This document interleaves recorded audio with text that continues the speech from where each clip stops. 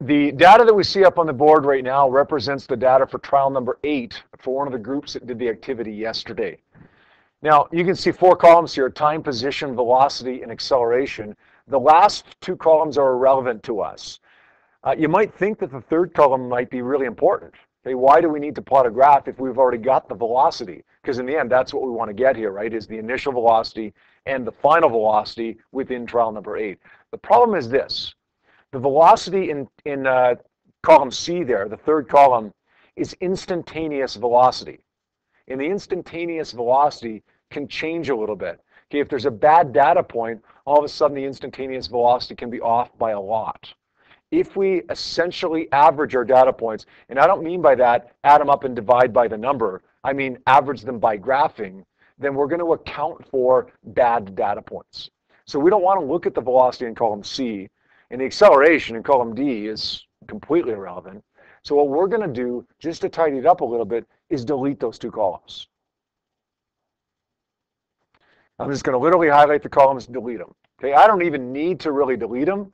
Okay, I can leave them there if I want. I just don't want to see them there because I don't want to get mixed up and plot the wrong columns. Okay, so now what I want to do is actually plot position versus time. I'm going to do that by highlighting the position column, although notice I'm not highlighting the word position. I'm starting in cell B2. That's the second row in the second column. Okay, highlight that column. Now I'm going to insert a scatter plot. Don't insert the line graph. That's what we tend to want to do, is insert a line graph. That's not what we want here. Okay, you want a scatter plot, always. Pick the first option. It's going to look something like this. The shape of it is good. Okay, that's the shape that we expected. Maybe there's some points kind of in the beginning that we don't want and some points in the end that we don't want. But in the middle, we see 2 distinct straight lines that we do want. Now, there's a problem with this.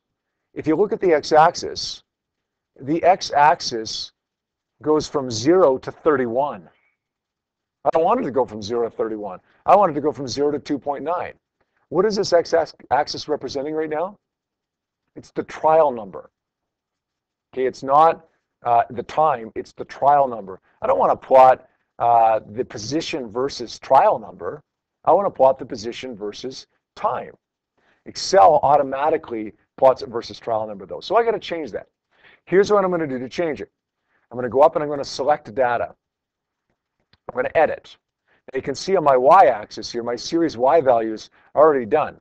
Okay, it says, it's kind of coded here, but if you look closely at it, you can see it's column B starting in row 2. Okay, so I've got what I want on the y-axis, but on the x-axis it's blank. So I'm going to click on this and highlight my x-axis now, all my x values in time. Click on the little button, click OK again. Now all of a sudden you see the same shape, but now you see along the x-axis my time, 0 to 2.9 seconds, as opposed to 0 to 31 trials. Okay, so far so good? There's my basic graph. Now that's not going to get me velocity, and it's not going to get me for before the interaction has taken place or after the interaction has taken place, but it's the first step that I need to follow here, okay? Now, if you take a look at the graph itself, you can see that the first bunch of data points are going to be irrelevant for us. That's when cart number 1 was at rest. So let's see what data points we need to cut off. If we just hover over this data point, which is the last bad one, the last one that we don't want, you can see that it starts at 0.7 seconds. So we want to delete the data from 0 up to 0.7 seconds. Gone. Now take a look at the graph. Now all that data isn't there. So now I have VI, I have VF, and I've got some other stuff in here too. Let's get rid of these ones. Okay, let's hover over this. At 2.2 seconds, the data starts being irrelevant data, extraneous data. So let's delete from 2.2 seconds all the way to the end. Now it gives me a graph that looks like this. Notice I have not labeled my X, Y axis. I have not labeled my, my title, any of that stuff, right? Okay. In the end, I don't really need to do that for these graphs because you're not presenting anything with these graphs. You're just going through it real quickly to get the initial and final velocity. Make sense? If you did need to present it and you did need to include it in your final product, okay, all you do all you do is click on chart layouts, pick the first one, and then type in the title, type in your axes, and so on. Make sense? All right. Now, what I want to do is create two sets of data. Okay, I want to create two sets of data. Right now I've got one. Okay, I want to create two. The first set of data is going to go up to 1.1 seconds. Okay, up to 1.1 seconds. My second set of data is going to go from 1.2 all the way to the end.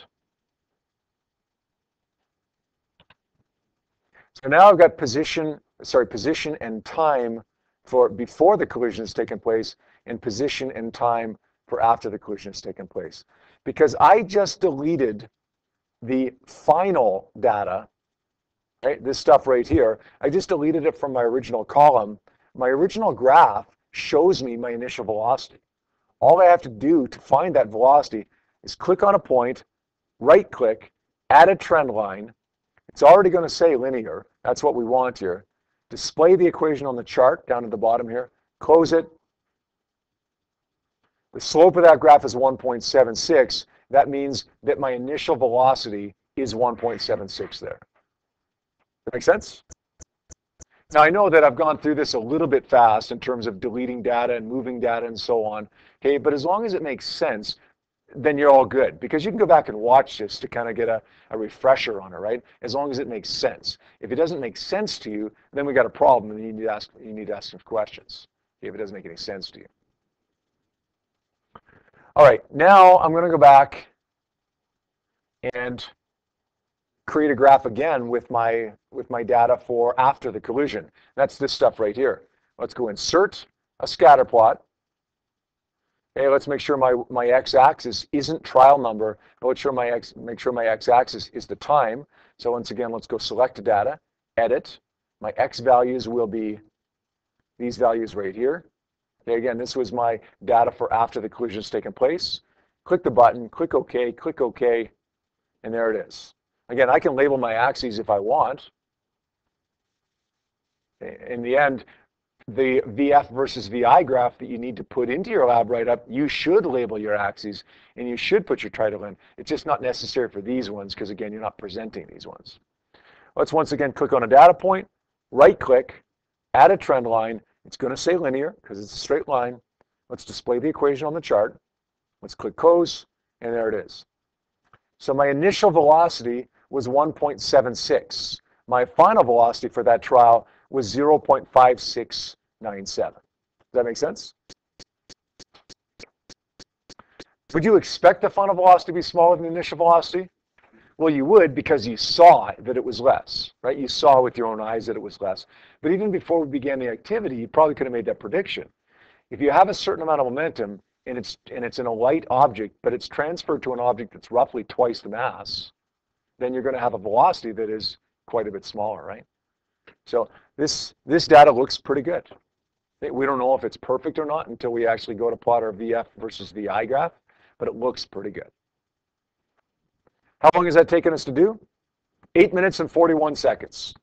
And I explained it to you as I went. Okay, you can imagine that we could do this easily, that one trial easily, in 1.5 minutes or 2 minutes if I'm not trying to explain it as I go. If you're doing it just yourself at your desk yourself. So any questions on that? Remember, what have we got here? We've got the value of VI right here, and we've got the value of VF right here for trial number 8. That's it. You got to do this same process for trial 1, 2, 3, 4, 5, 6, 7, 9, and 10. But again, it's not going to take you 9 minutes per trial. It's going to take you 1.5 minutes per trial or 2 minutes per trial. Okay? You guys clear on that? Excellent.